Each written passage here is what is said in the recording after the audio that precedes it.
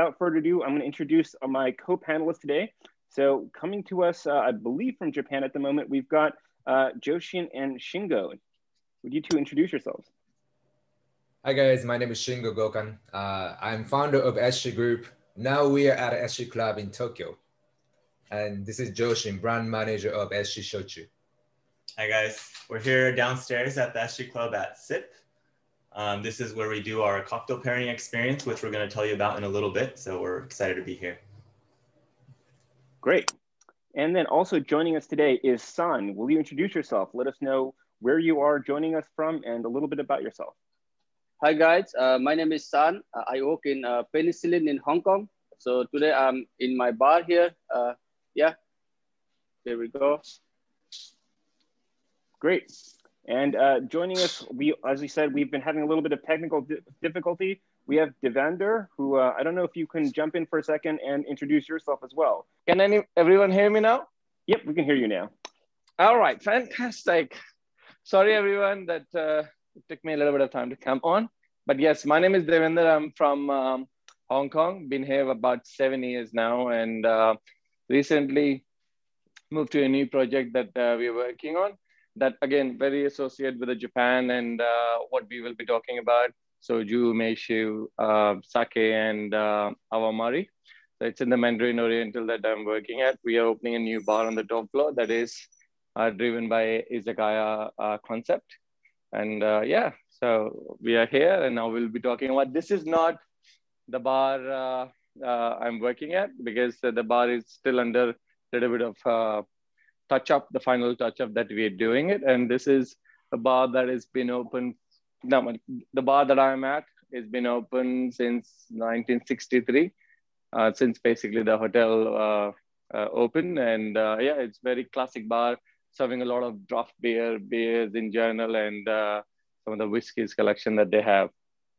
Great. Thank you for having me here. Yeah, lovely. So just as a quick introduction, I just want to first introduce the idea and then quickly reassure everyone not to worry about this too much. This idea of the food pairing. I'm not saying it doesn't work. I'm not saying you shouldn't try it, but it isn't really the most important thing. Food is delicious, you should eat food. Cocktails are delicious, you should drink cocktails. But most of us don't really need to worry too much about what is the perfect pairing. And I think that when you look at other beverage categories, for many people, they're always thinking about, what is the perfect wine pairing? What is the perfect thing that goes with this dish? What's the perfect beer pairing? And there's a lot of mostly people trying to advertise, people trying to sell you something, saying that this is the right and only way to do this thing together, or the best way to do this thing together. I say, let that go. It's not that important. The bottom line is, and especially when it comes with shochu, it is something that just goes with food. I have yet to have a food that doesn't work with shochu. And this isn't like it's the best spirit because it works with everything. It's just a simple fact that it kind of works with everything. In the same way that almost every other spirit category also works with almost everything. If you go to a fine dining restaurant, whether it's a very fancy sushi place or a very fancy Italian place in Japan, you can pair shochu with that. It's going to work. There's no reason that it's not going to work. In fact, one of the best ways that I had shochu completely unexpected was at the end of a meal where we had done a meal of like a broth, where with the leftover broth in a bowl, we just poured a little bit of shochu over it, and then we added it and had it almost in the same way you have hot water and shochu, but with the broth. Completely unexpected, not traditional in any sense, but something that was delicious and something worth trying. Think that shochu is something that can work with any category of food, and just experiment, because it's a lot of fun to try different things. So with that said, let's go to our first two presenters, panelists, experts, really the people who know the most about shochu and food pairings. Shingo and Joshin, let us know what you guys have to show us today. All right. I agree, Don. I love the shochu with that. It's like a Japanese bullshot. So, but anyway, so today we're gonna introduce our food pairing. So here downstairs, SG Club SIP. Before pandemic, we used to run as a regular cocktail bar, which means like it's small space, like a lot of people packed here. But since last June, we switched to the changed to the different style. Now we call SG Airways. It's like a cocktail pairing restaurant. We offer 8 courses of cocktail and food, and we pair with the music as well. 8 courses the business class, and 11 courses first class. We do the two sittings every day. So now today we're gonna show you our 3 courses of from SG Airways. Okay.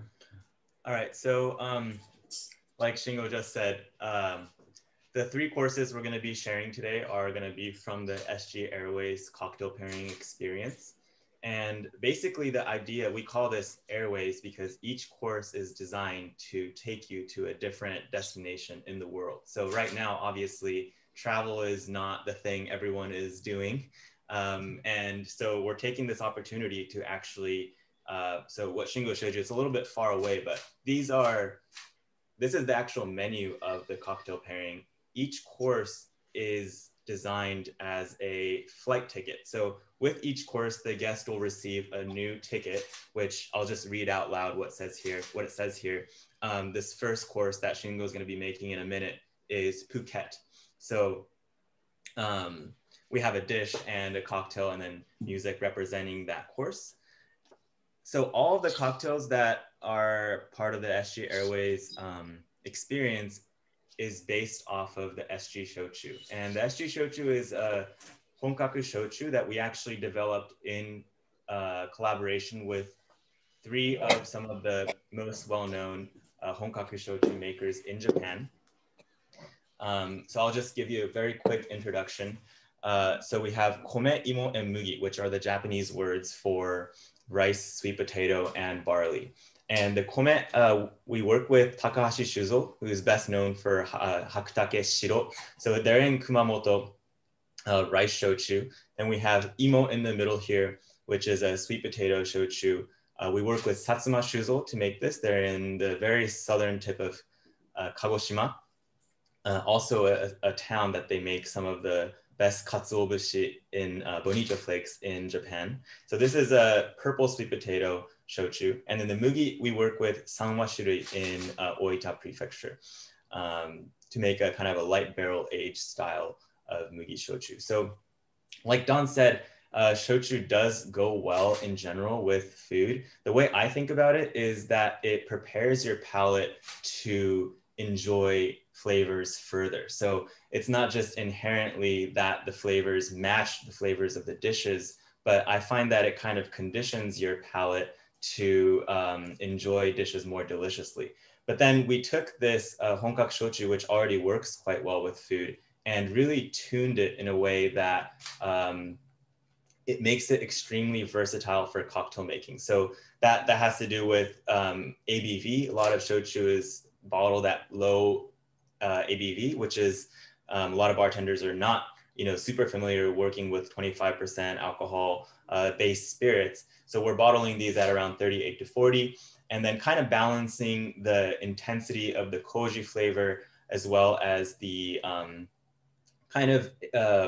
the flavors that you get from the distillation. So like kind of the cooked notes and whatnot. So balancing all those so you get a very good representation of the base ingredient. You have a strong foundation of flavor from a single distillation, but at the same time working well with cocktails and having a nice finish, balancing out with the other ingredients. So that's a quick intro right here. And then we're gonna go into making some of these drinks today. All right. Let me start from Phuket Kome Shochu cocktail. I found that the Kome goes well with the cold dishes, and Imo goes well with the sweet dishes, and Mugi goes well with the warm dishes. So the first destination is Phuket, Thailand. Let me show the cocktail ingredients right here.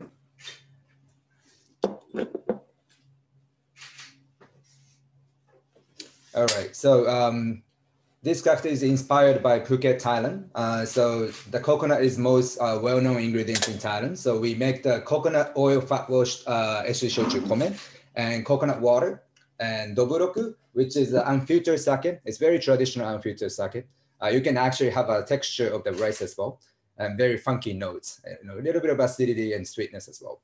And cilantro syrup. This is very simple making syrup. We just basically make a 2-to-1 simple syrup, infuse cilantro. That's it. And you get a beautiful color to it. So all our cocktail, we batched into one bottle. Because of that, we have to do the, some fat wash and oil wash and, clarification and, filtration. So we have a lot of process. So we basically make a, pre-batch. Then we can make a cocktail, within like 1 minute or 2 minutes or so. And each cocktail, we make a lower ABV because of the food pairing. If it's too high, it kills the flavor. So most of the cocktail we make below 12%, below 15%. It's like a wine or, like sake ABV. And also amount of the drink is not so, not too much as well. Each drink is about, I would say this drink is 30 ml. So I would say at most 2 ounces maximum. And also temperature wise, we don't make too cold when we do the cocktail pairing. And because most of the food is not too cold, even if it's cold food. So we make less than 10 degrees Celsius. There we go. So this is the drink inspired by Phuket. So we paired with this food called kaoyam, which is a southern local Thai food. In the middle, we have butterfly pea steamed rice, so blue rice in the middle, and Japanese mackerel on top, and a bunch of different herbs from Thailand. And sauce is shrimp and nampla sauce. The main flavor is shrimp and herbs. So that's why we paired with the coconut. Coconut and shrimp, it goes well. And yeah, obviously, cilantro is herbs, so it goes with the other herbs on the plates. The shochu has koji, and koji is the best ingredients to make a pairing. So you can't really make a gin cocktail pairing from appetizer to the dessert, but shochu, it's easier to create the course pairing from the appetizer to dessert because it's a koji. And yeah, this is Phuket, and let's go to next destination, Spain, Jerez de la Frontera. Jerez de la Frontera is the south of Spain in the Andalusia states, and they're known for sherry. Jerez in English is sherry. Sherry in Spanish is Jerez. So it's the like sherry town. So the cocktail is, like I said, warm food is goes with the mugi. So I picked the mugi, barley shochu, and this is umeshu. Umeshu is plum wine in English. So plum wine, it has like a lot of different variation, but we use a hoshiko. Japan, you get 1 million of umeshu, so we picked a hoshiko. This has a little bit of spice in it. It's good. It's easier to make a cocktail. And orange, we make a clarified orange juice and katsuo. You see, katsuo is a bonito flake. That's one of the most important ingredients for Japanese food. We use this for the cocktail. How we make this cocktail? It's pretty simple. So basically, we put the mugi and clarified orange juice, umeshu, and strain with the katsuobushi as a filter. Then it's like a cold brew coffee. Through all the drinks goes to through the filter of katsuobushi. Then you get a flavor of katsuobushi. So it's like a lot of umami and smokiness into a drink. So yeah, this is what we have. And this is called Venecia. It's a traditional tool pouring for the sherry. It's a long stick, like spoon. the reason why they use this, because sherry bar is huge, so you have to have a long stick to scoop the sherry, and when you pour, they do the aeration. Then you get the flavor opens up.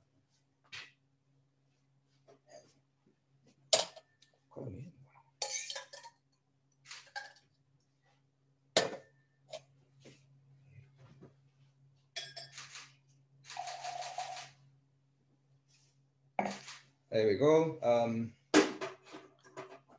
Can you see the color? It's basically the color comes from katsuobushi. It's like a first brew of katsuobushi, so it's very clean. There's tons of umami and the smokiness to it, and a little bit of fruitiness from the umeshu and orange. And the food that we pair with is it's a little bit of tricky food. On the bottom, it's nori, like seaweed paper, seaweed sheet, and rice cake, mochi on top. Wrap it up with the jamon iberico. It's old jamon iberico, Spanish prosciutto, right? And on the top, natto butter. So we basically, we blend with the butter and natto, so you just get a flavor of natto, and top is scallion. And basically, wrap it up and eat by hand. So this is how we pair it.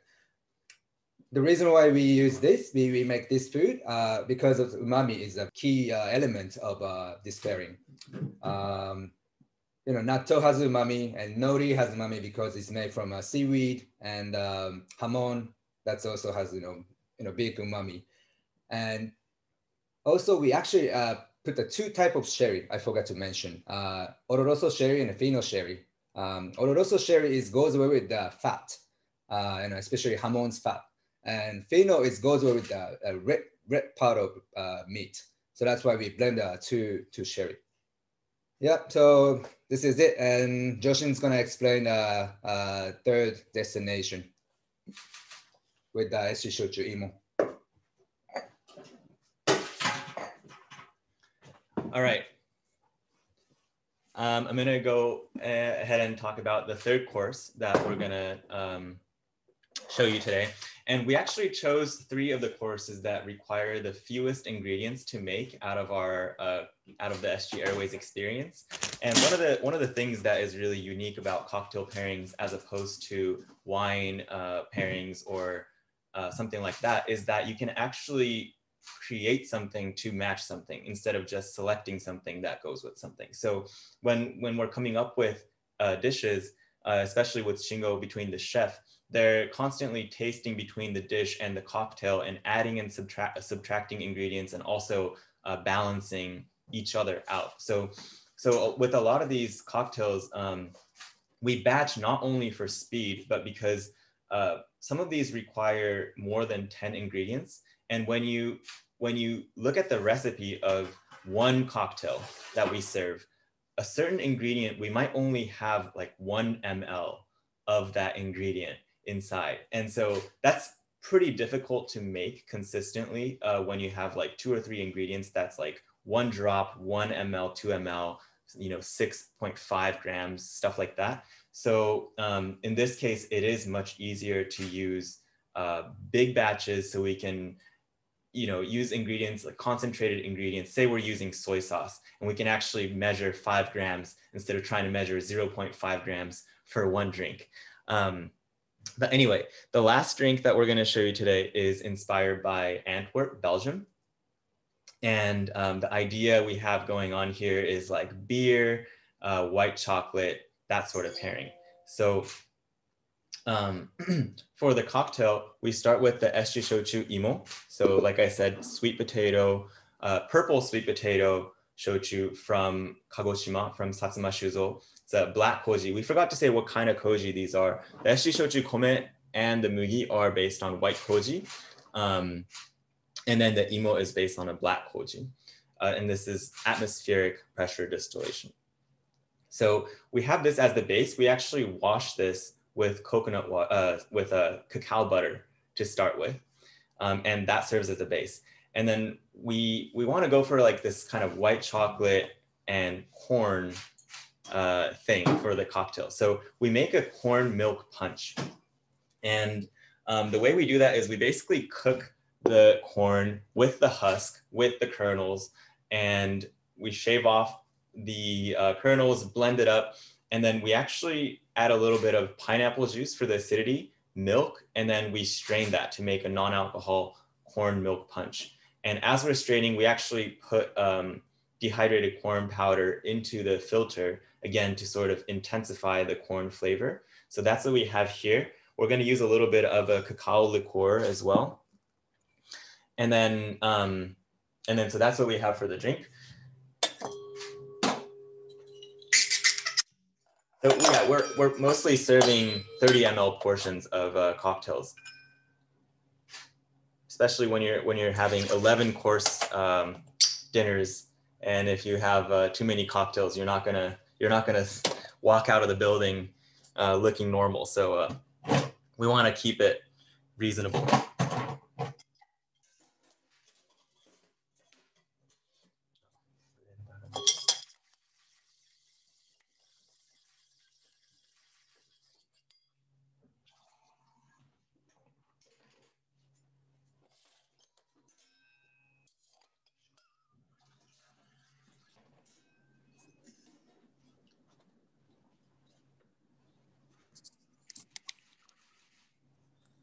All right, so this is what we have for the drink. And then for the dish that we're pairing it with, so the idea here is that the drink is chocolate and corn, and then the dish is gonna be representing basically like a Belgian beer. So we go for a Hoegaarden reduction, and it's basically with a grapefruit granité, a Hoegaarden reduction, and then we're doing a panna cotta with some spices to represent speculoos, which is a Belgian sort of biscuit. And so each of these elements are kind of working together. Beer and the corn really go well together. Grapefruit and the pineapple have a nice sort of match with the acidity. And the sweet potato and the spices like cinnamon and cloves that we use for the panna cotta, that goes really well together as well. And especially, we don't do this so much in Japan, but in the States, like for Thanksgiving meals and stuff, you have a lot of sweet potato baked with marshmallows and spices and stuff like that. And that's that sort of... All right, so those are the 3 drinks that we're gonna be showing you today. Don, are we good? I've muted them, keep going. Okay. So yeah, that's about what we have right now. So these are the 3 drinks. And then actually this month, February, is gonna be the last month that we're gonna be serving this SG Airways course. Well, if we have a little bit of time, we'll tell you about it later, but we have another project coming up just about tomorrow. So maybe towards the end, we'll tell you a little bit about that as well. Great. So, so many things I want to ask you about. I almost regret letting you do all 3 cocktails in a row because each one I have so many questions. But so overall, as the group and as this tasting menu, this pairing menu, so what came first? You know, the destination, the cocktail, the food, did it all come together at the same time? Like how did the what's the order of in which things came together? Well, most of the course, we create the food first, then make the cocktail. Then we can adjust a little bit of drink and food both as well, you know, add a sauce and maybe, you know, take the sweetness out. So, but basically we create the food first. Cool. And then, I always give the chef idea. So it's completely different from a wine pairing. Sommelier basically, you know, pair wine with the food, and they don't say nothing to the chef. That's the kind of rule. But you know, we're cocktail pairing, and you know, I basically ask chef to create the food, you know, like this kind of food, kaoyam, and put the, you know, cilantro, you know, whatever. Then I make the cocktail. Then I ask chef to, you know, put more ingredients or, you know, take more ingredients. So, you know, we can adjust. That's the great thing about the cocktail pairing. Right. No, it's something that Joshin mentioned, that, you know, most people, like when you think about pairings, it's like, I have this thing that I can't change and, you know, I'm going to pair it to a food. Whereas with cocktails, you can adjust it in 1,000 different ways to make it the exact right pairing. It's something that, you know, we as bartenders, we can do that so many people don't get to do if you're, as you said, just a sommelier and working with wine. That especially in the more expensive the wine, you know, oh, the guy can't mess up this perfect wine, right? Whereas we're like, oh no, this is a delicious shochu. I'm going to make it better. I'm going to make it into something new and different. So the ingredients you guys are working with here, you know, so you've got so many steps that happen before the guests get there. If I could talk to you a little bit about some of your sub ingredients.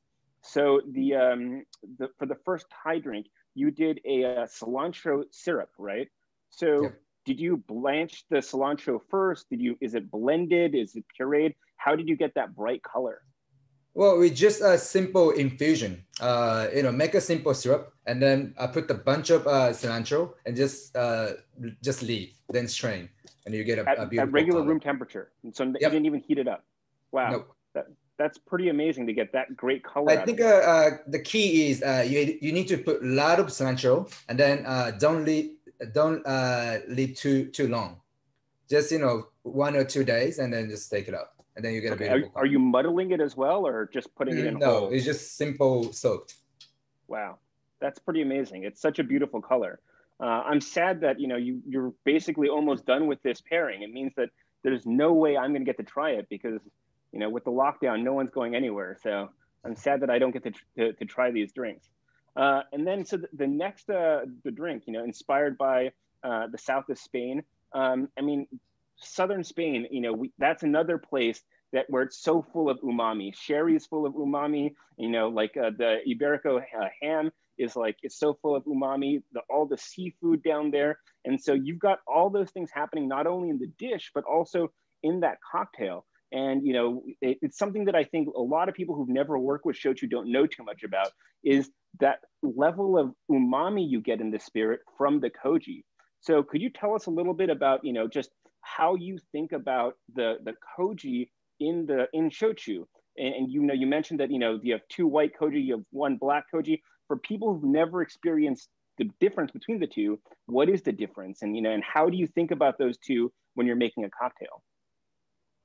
All right, Joshin's gonna explain about the koji because he's the brand manager of our SG Shochu. Okay, so like I said, Don, earlier, I think that, of course, from the koji-based fermentation, you have the different sort of acids that come out. You're also having like some breakdowns of the proteins from the enzymes and stuff like that. So you're unlocking a lot of amino acids, making more flavors available to your palate. And so I guess like it's a characteristic of not just shochu, but also like miso, soy sauce, meating, sake, like everything that uses koji. The way that I really like to think about it is that it really primes things to be enjoyed more flavorfully. So it's not so much, in my opinion, that the koji itself, if you just extract the flavor of koji, oh, like it's so delicious and so strong with umami flavor. I don't really think of it like that. I think of things that are, it's kind of like salt, like nobody eats salt on its own because it's delicious. It really unlocks a lot of the flavors that it goes with. And that's kind of how I think about koji as well, that it really unlocks a lot of the flavors of the things that it's paired with.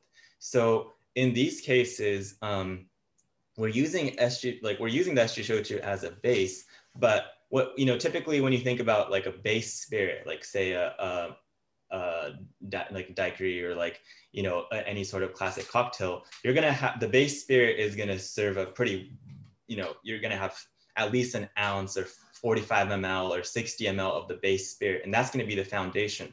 But in a lot of these cocktails, the sort of non-spirit ingredients serve the foundation of a very important foundation of the flavor. And then the koji aspect is really kind of enhancing those other flavors as well. So there'll be certain cocktails on our menu, not necessarily these 3 that we showed you today, but even on our menu that we, like, of course we created the SG Shochu and we love it and we want to tell everyone about it, but there's certain drinks that we don't even mention that we use the SG Shochu because we use such a small amount of it, because almost as bitters, because it kind of brings out other flavors even without mentioning that we're using shochu. So that's kind of the interesting aspect about koji, in my opinion.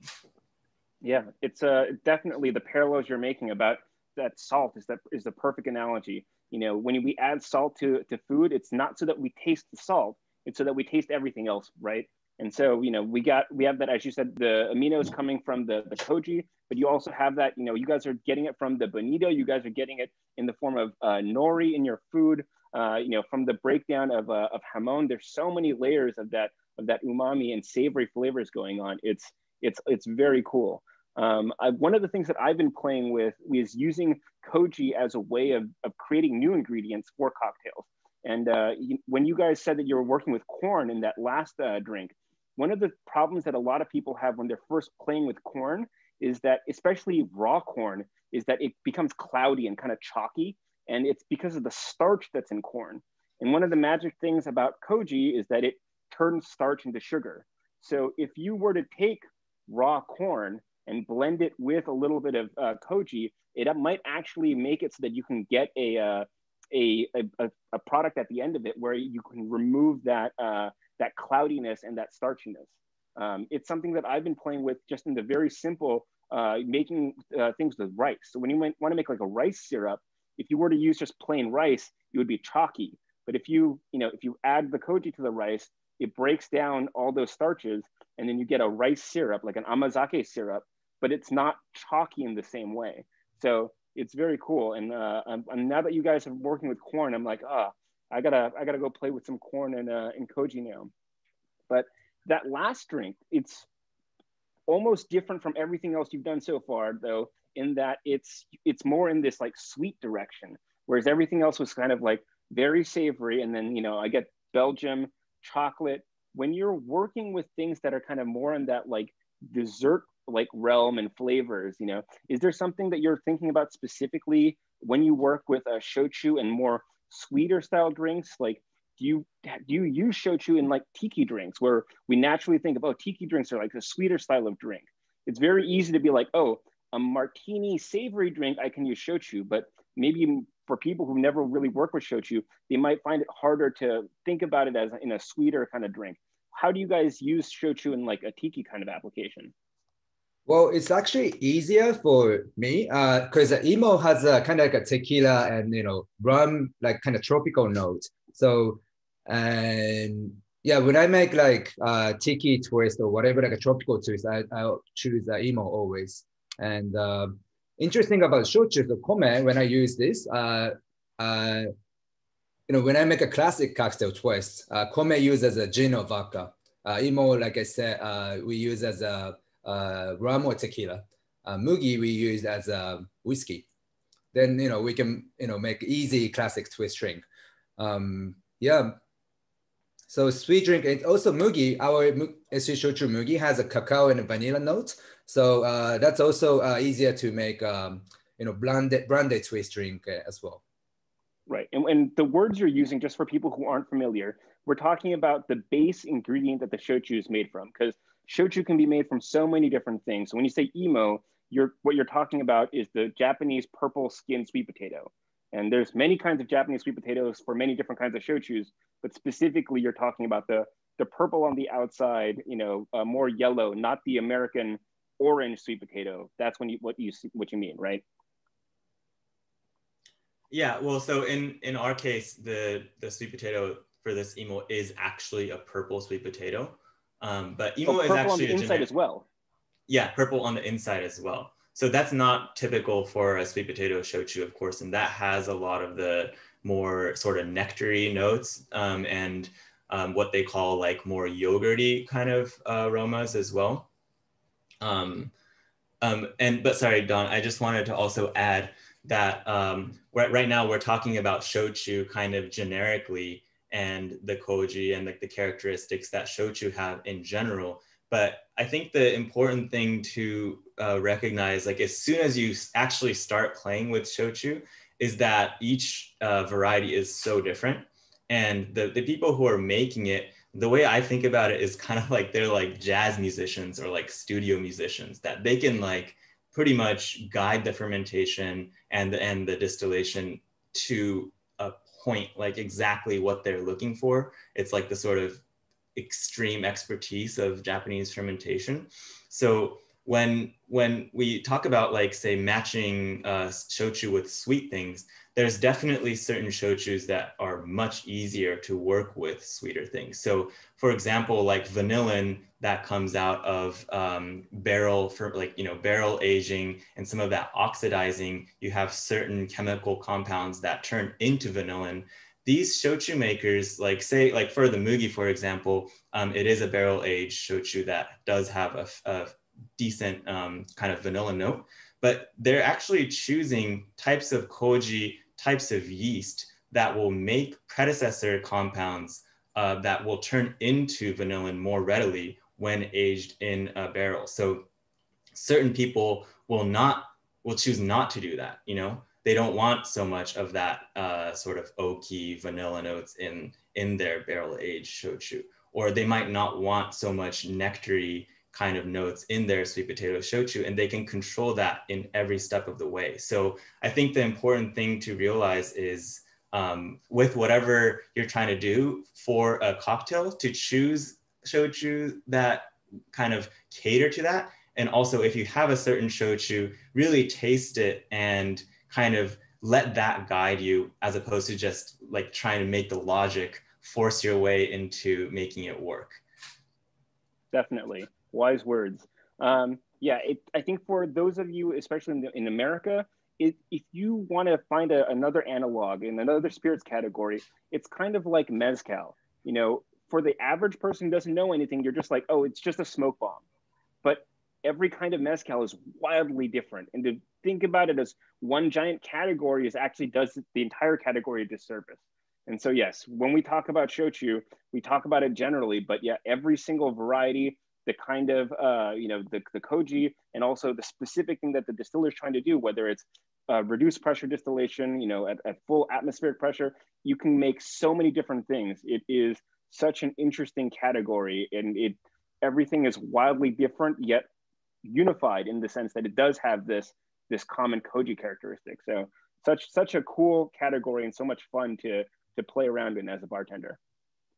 So I'm going to move over to Devender. Unfortunately, I believe he has a meeting he needs to get to next. Is there anything you two want to add before we move on? And we'll come back to answer some questions if people want to throw questions in the chat for us at the end of this. We're good for now. I think we took up enough time to start with. Thank you so much. All right, great. So Devender, do you want to tell us about your cocktail and show us what you're making with shochu? Yes. So I have a drink that that we will be making here, because it's almost like a destiny. Like last time when we were all in Japan and experiencing soju and sake around Japan, it was really great. It was an eye-opening, and for the very, very first time that I experienced soju. It's something that from Japan, I only knew sake that exists, but awamori and soju is something that never came to my mind until we were invited in Japan for that.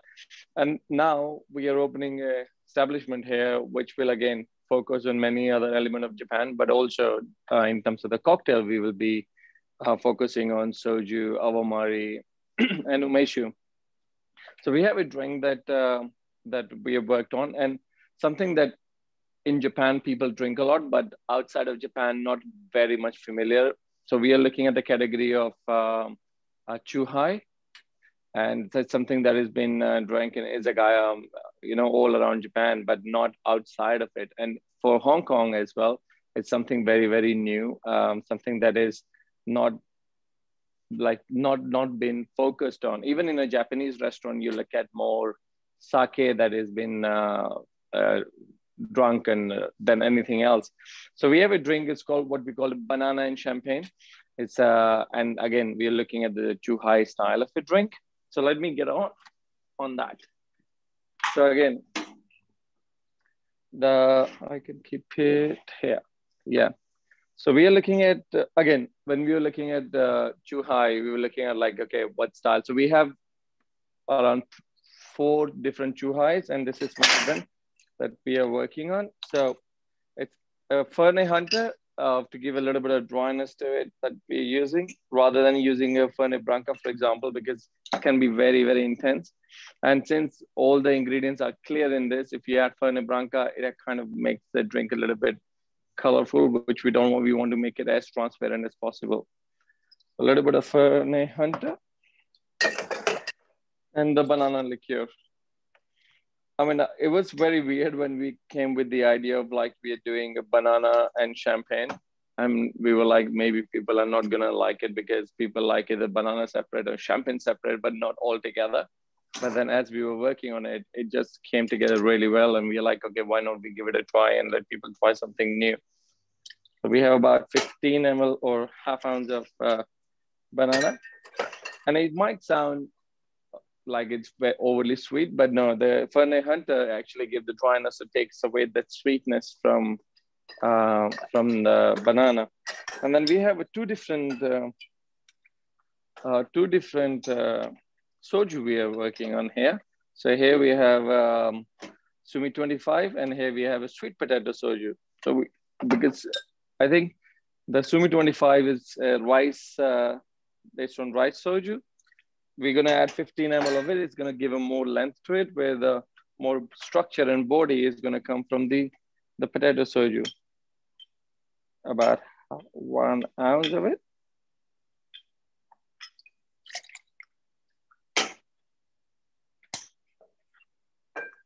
And to finish it off, we have champagne that we're going to add about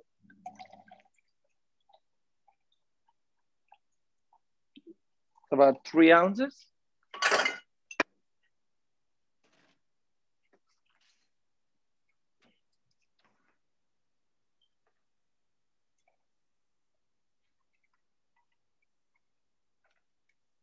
Can add a little bit of.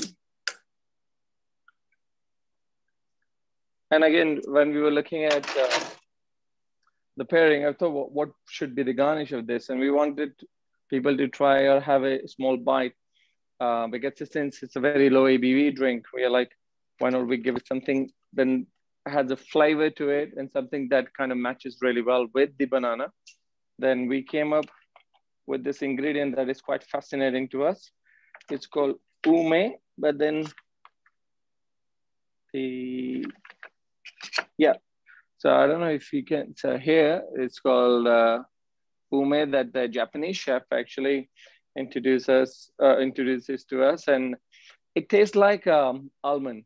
So here are some flowers that you can actually bite on, and it literally it's almost like you're eating an almond. And we thought like, okay, banana and almond goes really well. Why not we put this one on top so people can try, people can enjoy, and goes really, really well with the whole drink altogether. So yes, so this is our Chuhai, and this is the only drink that at the moment I have that I will be presenting to you. It's called Banana and Champagne. Great. So a couple questions. For the folks who've never heard of a Chuhai before, how would you explain that to people who've never been to Japan? The Chuhai, I mean, essentially, Chuhai is the highball that is more driven on aerated beverage. So you have some sort of sparkle to it, whether it's a soda or you can make a fruit flavored soda like green apple or any sort of thing.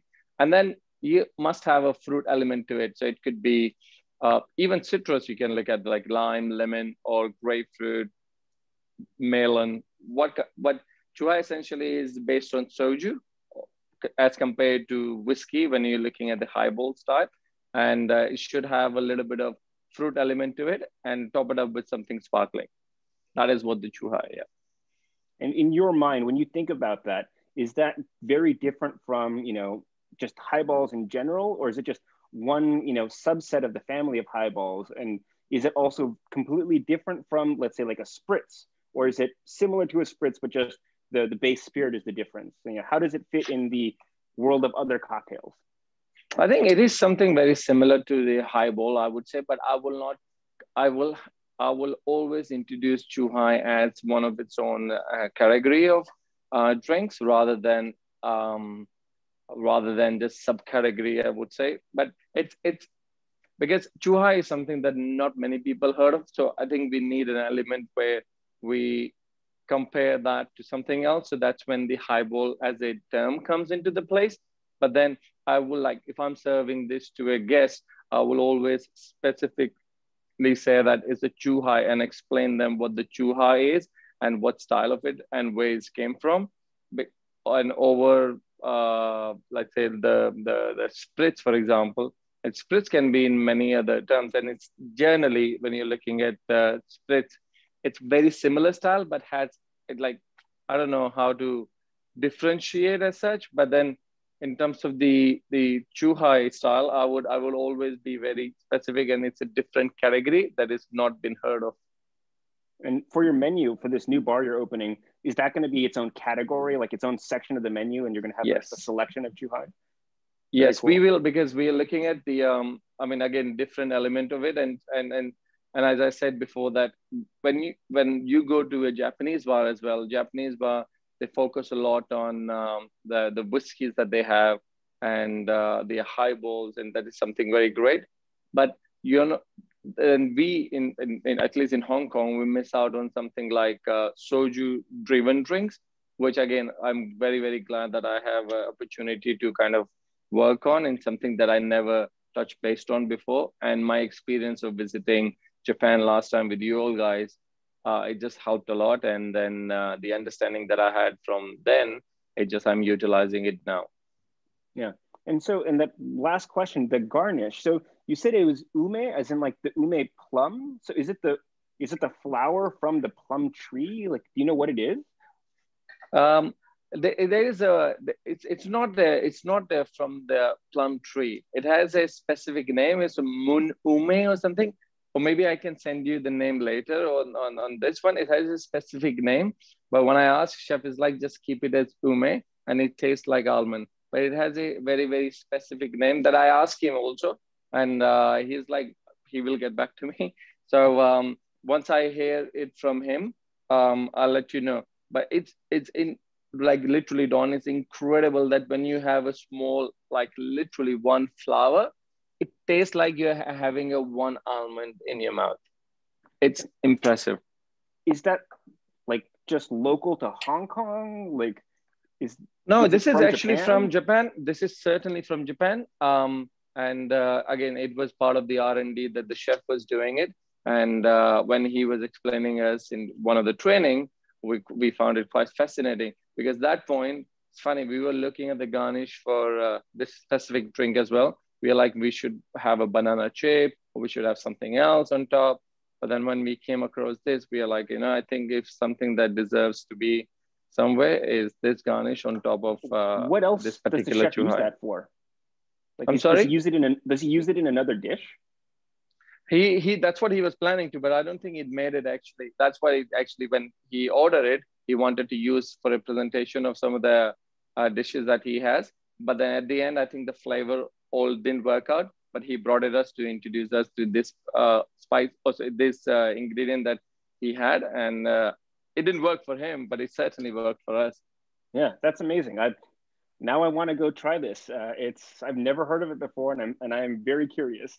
I know you have to go, so you can't join us for questions at the end, but we have one question in the audience. Fernet Hunter, not something I've ever seen in America. Can you hold up the bottle so we can see what the label looks like? I've never seen it before. So Fernet Hunter, this is from Austria. There's a very young kid. His name is Raphael. He's making it in Austria. I think his father started it. Now he's making it. This is the second edition of it. He has first one, which was a little bit more sweeter. This version, I absolutely love it. It's a bit more drier style of it, and it's not as bitter as the Fernet Branca or Fernet Branca Menta is. But the inspiration of this is actually from Fernet Branca. And one of the ingredients that I find it quite fascinating that he uses in this is the chamomile tea. As one ingredient, and it just so beautifully works with the drinks that you want a little bit of dryness, but not overly bitterness to it, and it just works. That's why if you hear there is no additional sugar to it, and then the only sugary element that we have is the banana syrup, but then banana liqueur, but then the sugar is taken away and give dryness from Fernet Hunter, which I think stands out really well. Well, thank you so much. And please let us know what that flour is. Get some more information from your chef. And, yes. When 100% Don, I will your, recipe on the Instagram, maybe we can post a picture of that flour too, because I got to find that now. I know how curious you are, and meeting you last time in Japan is just been absolute pleasure. And I certainly will find out, because even I want to know, and I want to share it with my team as well, so that we are well aware of when we are explaining to the guest.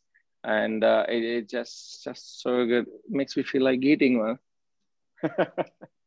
All right. Thanks so much for joining us today. And hopefully we'll see you soon once this pandemic's over. Maybe we can all meet in Japan again. Fantastic, Don. Thank you very much for having me. And please stay safe. Take care. Bye-bye. Right, see you later. All right. Moving on to Saan. You are on mute. If you could unmute yourself. Are you hearing me? Yes, yep, right? We can hear you. Yeah, I'm sitting in my bar counter, like for the first time. I'm sitting in my bar counter and making drinks. All right. Yeah. So what's the cocktail you have for us today? So yeah, maybe my name is Saan. Everybody knows it by now. But again, I'm working in Penicillin. This is a sustainable bar. First time in Hong Kong, we try to be sustainable. Having said that, it's more about closed loop cycle, using all the ingredient to the fullest. So that's why we always keep on seeing the ingredient in our bar, at the surrounding, at the same time in like F&B industry as well. So the cocktail that I am making today is came out of some of the leftover things. It will be in Hong Kong, let's say. So basically right now there is Chinese New Year in Hong Kong, you guys might know.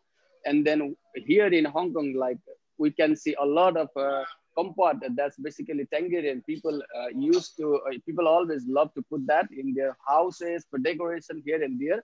And after the Chinese New Year is gone, then it's just a kind of waste. So we came out with an idea. Why don't we use all these things in our cocktail, in our next menu? So the drink that I'm presenting today is one of the cocktails that we will be using in our next menu. Yeah, so the first ingredient is kombucha, and I'm using soju. Thanks to Shingo for sending this amazing spirit.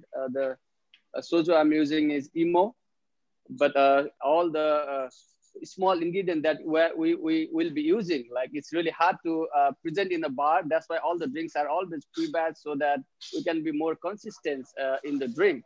So that's why I actually have the drinks pre-batched. But again, I will go through the ingredient that I use to make the cocktail. I take the emo soju and I blend it with the kombucha and then yogurt, and then it goes through the clarification process.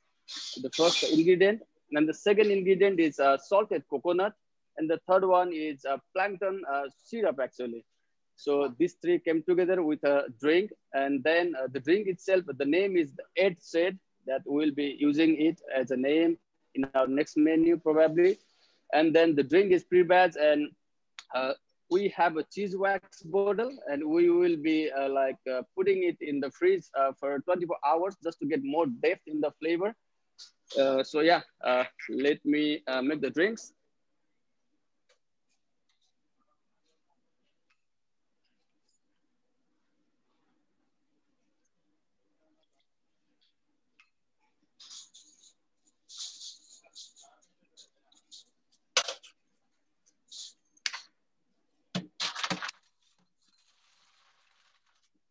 We will stir it.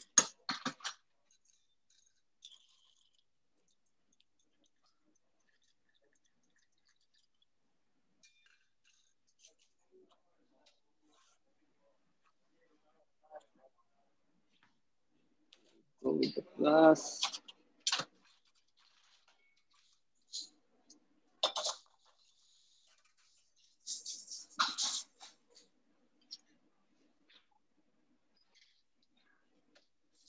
And the garnish, I get a slice of compote again.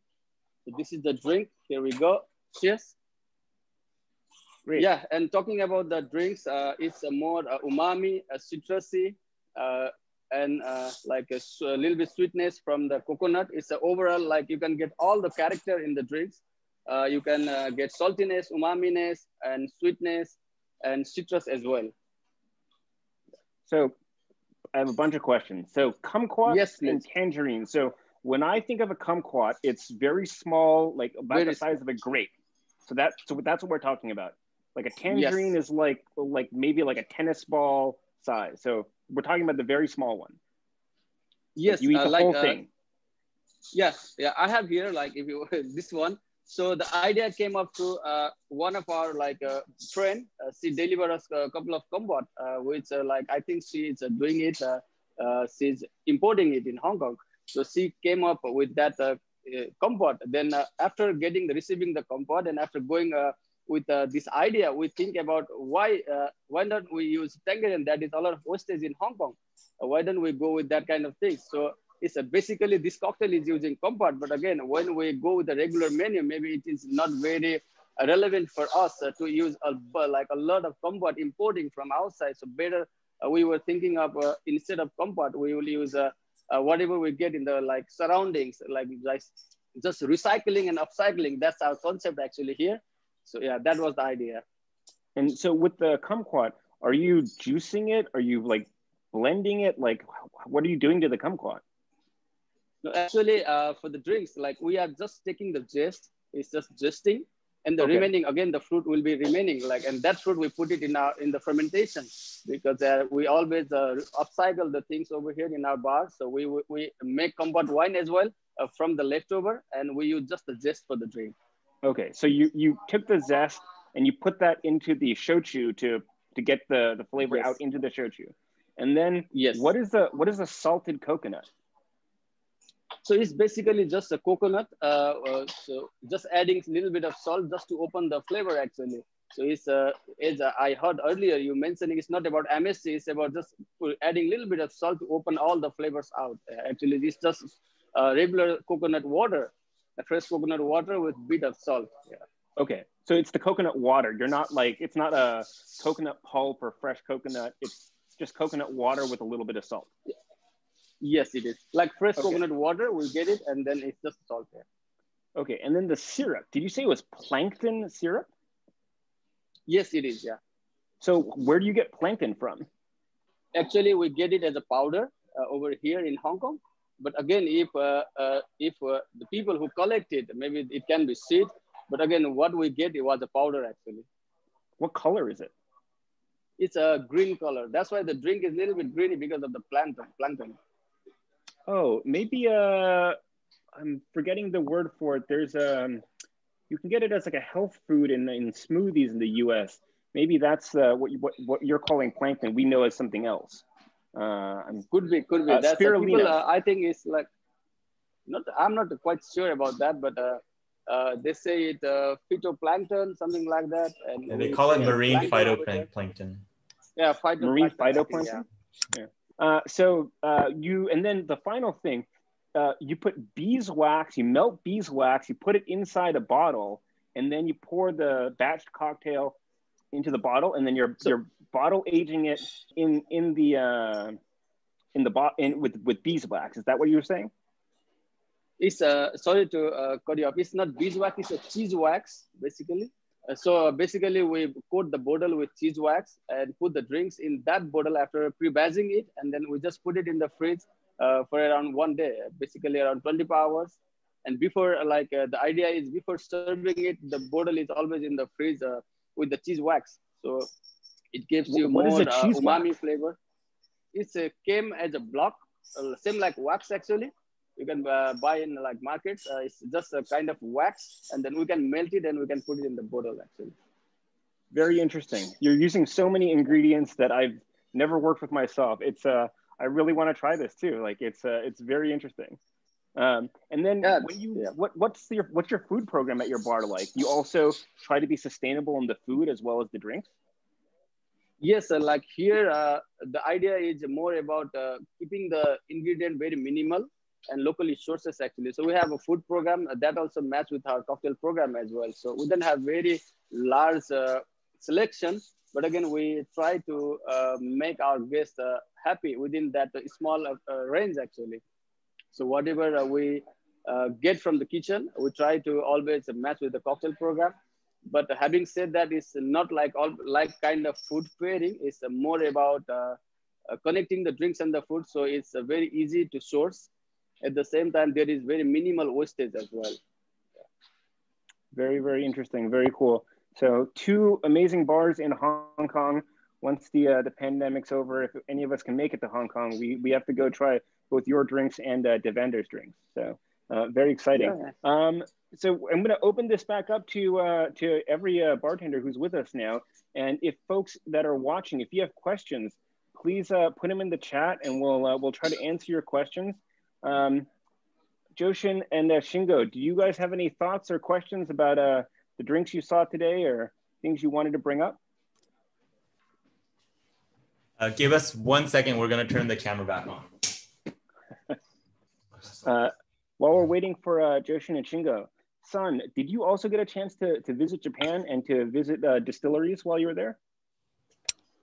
Well, I haven't visited any of the distillery actually till now, but again, my plan was for 2020, traveling a lot, and everything happened. So yeah, let's hope for 2021 it brings, so we can travel again. And is there a favorite food pairing that you have between shochu and whether it's bar food, Japanese food? Do you have a thing that you like to eat when you're drinking shochu? Well, for soju reminds me of something that basically I'm from Nepal, and we have a kind of very house kind of distillery. We made a couple of house distillation, very traditional one, and soju always remind me of that kind of thing, even sake. And then for me, drinking soju, it's not about particular food pairing, but it can go well with everything basically.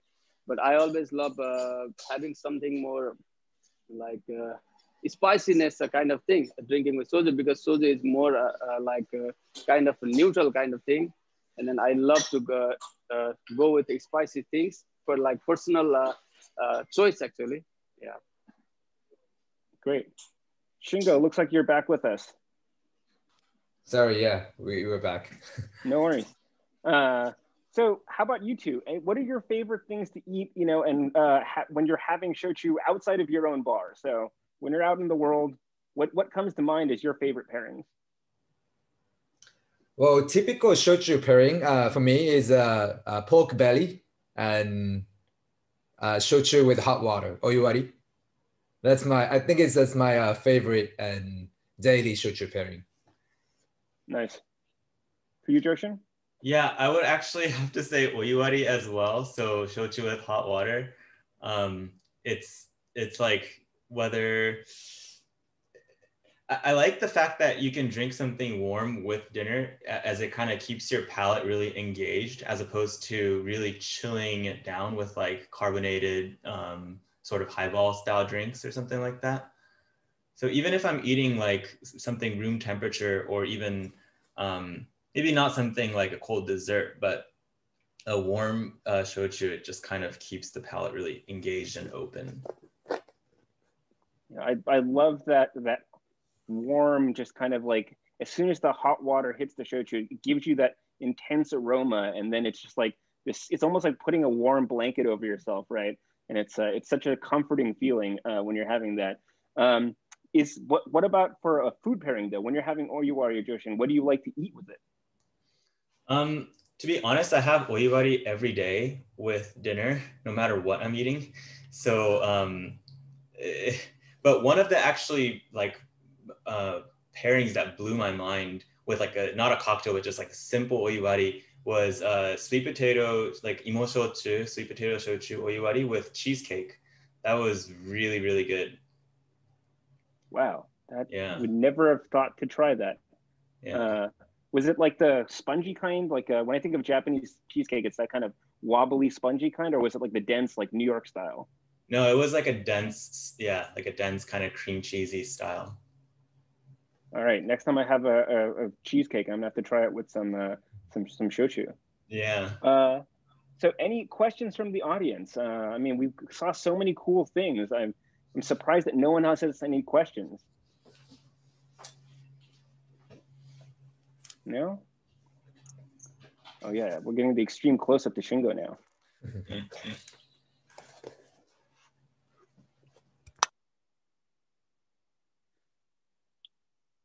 right. Well, I know that Saan has to go pretty soon too. Let's see. Question from, okay, a question from Maya. So I guess this is a question for Saan, since you're in Hong Kong. So interestingly, the two people who are from Hong Kong said soju as opposed to shochu. Is that a thing that's commonly confused specifically in Hong Kong? Is that something where just in Hong Kong, you just tend to use the same word? How does that work in Hong Kong? I think like as a customer, as a consumer, maybe people are a little bit confused. That's two different kind. We always need to tell them, even for soju is something new for cocktail bars. Like we have never used it, being very honest. Like we just we drink it outside of our bars, but for bars we never use it. Even for as a customer kind of view, like people are confused about soju and shochu. Even while pronouncing, sometimes even we did it like we say it's soju. Yeah, I think it's not very, very common, but again, something that we need to educate people as well. Yeah.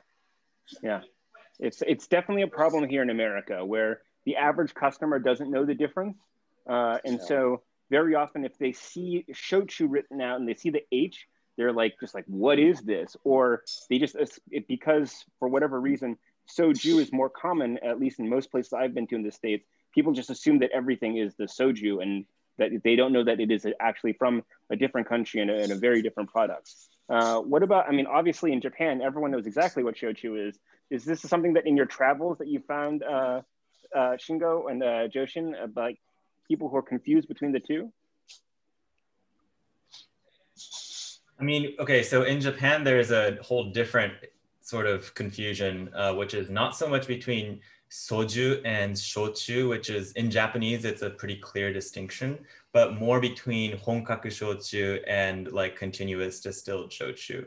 So that is both called shochu, but a lot of people don't realize that there's a pretty fundamental difference between something that is single distilled, you know, with nothing except for water added after distillation, and something that is a more kind of continuous or industrial sort of manufacturing method. So a lot of times that variety is used like vodka in izakaya drinks and stuff, like more as a more neutral base.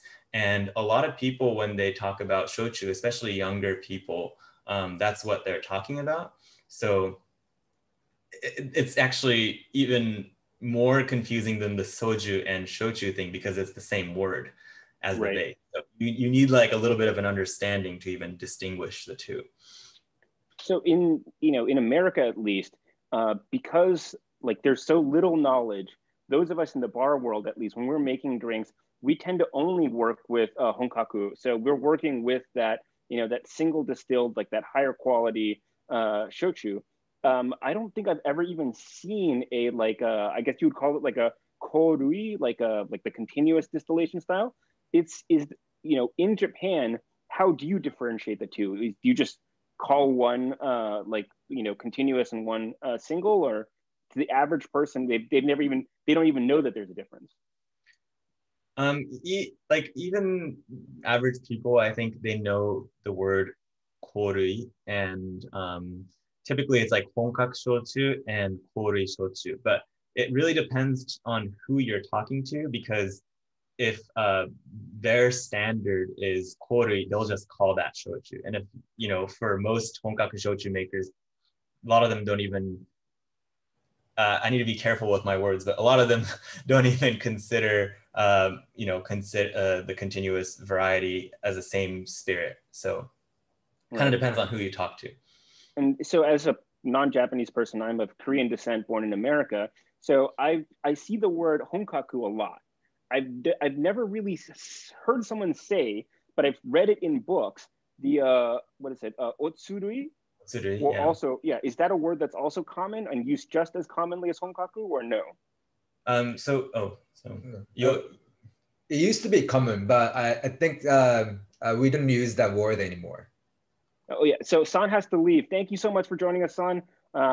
We'll hopefully see you soon. Yeah, thank you very much for allowing this. thank you very much. I have to leave because we are about to open. And yeah, thank you again. We hope to see everyone soon. All right. Yeah. Thanks. Thank you. Saan. Bye-bye. Sorry to cut you off, Shingo. What were you saying? Yeah, well, we used to use the word, but otsuri, that means like second in Japanese. So that's not really positive word. So now honkaku shochu maker wants to use honkaku shochu word instead of otsuri. Got it. Okay. Yeah, it's something that like I've only read in books. I've never actually heard anyone say that. So I've always been like, oh, it's like it looks very similar in that, like, you know, it's blank lui, like, you know, I would think that this would be more common, but I've just never seen it except in its written form. And then let's see, I think we've got another question. What is it? So question coming from Jeremy.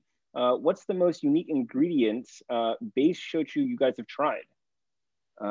So I'm guessing, what is the most unique base ingredient that was then used to distill a shochu that you've tried? I know that it has been made from all sorts of other things. I think the most uncommon one that I've personally tried was tomato.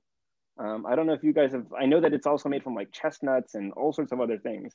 What other uncommon ingredient shochu bases have you tried? Well, I guess like for me, dates. It's basically one of the only fruits that are legally you can make honkaku shochu out of, and it was actually really, really delicious. But what they were saying, the guys who made it, what they were saying is because with most shochu, they're working with more like starchy ingredients as opposed to like actual, like, you know, sugars need to be unlocked for them to be available with most shochu making, whereas with dates, there is sugar very readily available, and the texture of the fruit is so different from like potato and rice and stuff that their typical brewing methods just didn't work at all. Like things would get stuck in the factory, and like you know, it's legally you can make honkaku shochu with these other ingredients, but the actual method of doing it is going to be so different in a lot of cases that I guess it's quite difficult for say like a rice distillery to start playing with a bunch of other ingredients. Yeah, that's that would be very difficult. Do you know if it was like the Middle Eastern date where it's like very like thick on the inside, or is it like the Asian like red skin date where it's like I think in America we call them like jujubes? I think they were using the more Middle Eastern style. Yeah, yeah, and then you have to like take the seed out. Like I wonder, like, did they do the same thing where it's like the two different fermentations, like the first and second moromi, or yeah, that must be really weird. I don't know. They made it 30 years ago, and they said they never did it again. So I tried it, and it was really delicious. And the guy was mostly just talking about how difficult it was. But I don't know how they did it. But he was saying that, like, you know, that he had an idea of how he was going to go about it, and basically nothing went as planned. So he was sort of adjusting a lot on the spot. And then it turned out to be really delicious. So it's kind of amazing that he did that. But yeah, it's... And how about you, Shingo? Have you tried any of these more obscure shochus? I think the most interesting one that I tried was smoked sweet potato shochu. So Kagoshima, Makurazaki city is very famous for katsuobushi, the things that I used earlier, like bonito flake. So Satsuma Shuzo, they tried to make the, just a sample, we didn't actually sell, sweet potato smoke in the machine where usually smoke bonito flake. Then they ferment it, and you know they basically make the shochu based on that sweet potato. Tastes exactly like mezcal, and a little bit of you know katsuo, like kind of you know fish notes. And it was, I think, one of the. It's definitely the most interesting one that I tried. Yeah, that also sounds really interesting. You should do a you know, similar to like, you know, the mezcal style where, you know, you hang the chicken breast inside the still. Yeah, pechuga, yeah. You should get just like before you flake the bonito when it's one big hunk, hang that in the still, and then make your own, like, you know, your bonito pechuga. That's cool. Yeah, pechuga shochu. Yeah. All right. One more question for you, Joshin. Where did you learn so much about shochu, and how much time have you spent with these shochu distillers? Well, I guess like I'm quite lucky because I get to work with my favorite spirit. So when I was really young, like I'm half Japanese, my father's side of the family is from Kyushu in Fukuoka. And basically that's, shochu is all my uncle drinks. He just drinks oiwari every night. And as soon as we can walk, basically, I have a brother and four female cousins. But like as soon as we're like 4 or 5 years old, at dinner, he'll hand one of us randomly the glass, and then we have to go fill it up with hot water. And we've been making oiwari since like I can remember. I thought oiwari was drinking when I was young. I thought that's what alcohol was. So that was kind of like the introduction. And then so since I started, working at F&B in New York and stuff at Sakamai, where we served a lot of sake and shochu, there was more opportunity to kind of taste a wide variety, and just kind of got into it from there. Cool. Who among your family then, among like your cousins, who made the best oiwari?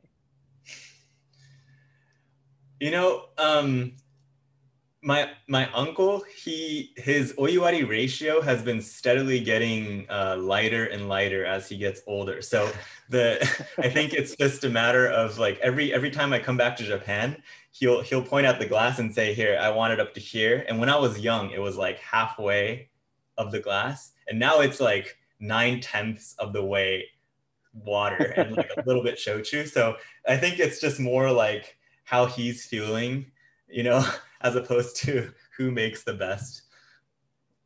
Got it. And then we have a question from Yoshie. She asks, what is this? Was the date shochu you talked about Seiju Hai? Do you know what the name of that date shochu was?